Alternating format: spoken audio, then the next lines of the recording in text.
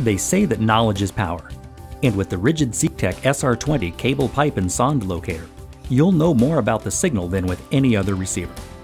When tracing buried utility lines, the SR-20's signal readings show you the location, direction, and depth of locating signals, so you can acquire them quickly and easily trace their path. When locating duct probes and remote transmitters like the ones found in SeekTech camera systems, the SR-20's on-screen map helps you quickly and precisely pinpoint the transmitter's position and depth. Part 1 of this video will show you the basics of setting up and operating the SR-20's features, and show you how you can use those features to trace buried conductors. Part 2 of this video teaches you how to locate remote transmitters.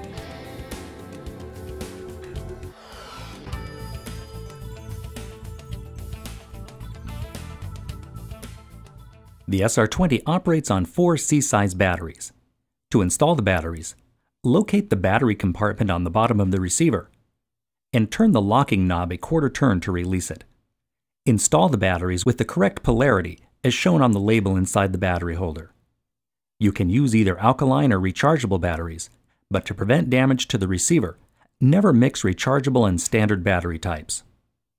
When you've loaded the batteries, slide the holder back into the receiver and turn the locking knob a quarter turn to secure it.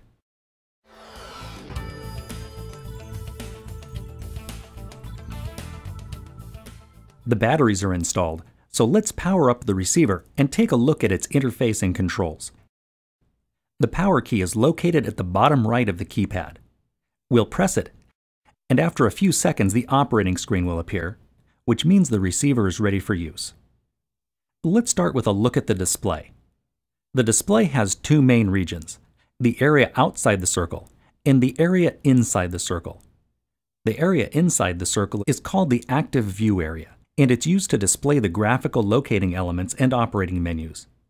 Outside the active view area, we'll find indicator icons and numeric readouts. Some of these items will change depending on whether you're tracing a line or locating a sonde, so we'll cover most of these items in later segments. For now, let's look at just 2 of them. In the upper right portion of the display, you'll find the battery indicator. The icon will be completely filled in when the batteries are new, and will gradually empty as the batteries become discharged. On the left side of the display, you'll find the operating mode and frequency indicators. The number tells us the receiver is set to 33 kHz, and the icon tells us that this is an active line tracing frequency for use with a transmitter. You can select a different operating mode or frequency by pressing the frequency key. You can use the key in 2 ways. A short press cycles you through the frequencies one at a time. A long press opens a list, and you can use the up or down keys to scroll directly to the frequency you want. When the selection you want is highlighted, press the select key in the center of the keypad to choose the frequency and close the list. You can customize the frequency list by adding or removing frequencies. You'll do that in the main menu, which you can open by pressing the menu key. The main menu contains a list of frequencies. Each one has a box next to it. If the box is checked, the frequency is enabled, which means it will appear on the list that pops open when you press the frequency key. If the box is unchecked, the frequency is disabled and will not appear in the list. To enable or disable a frequency, use the up or down keys to highlight it, and then press the select key to check or uncheck its box. If the frequency you need isn't listed here in the main menu, you can easily add it, and your operator's manual contains instructions on how to do that. If we scroll down past the list of frequencies, we'll find some tool settings. The first item lets us switch the depth measurement between feet and meters. Just press the select key to switch back and forth. The next item controls how the LCD's backlight works. It's on automatic right now, which works well most of the time. You can also turn it on all the time or off all the time to save your batteries.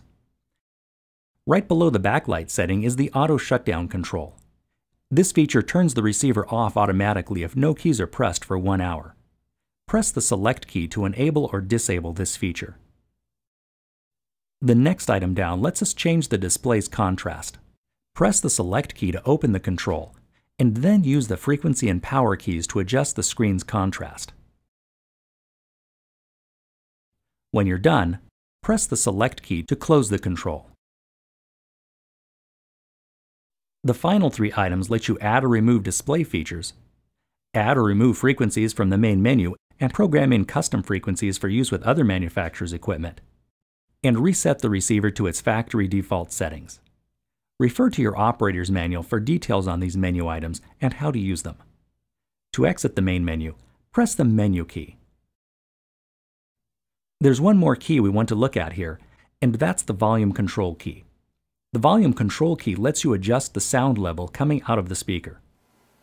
Press the key to open the sound menu, and then use the up or down keys to change the sound level.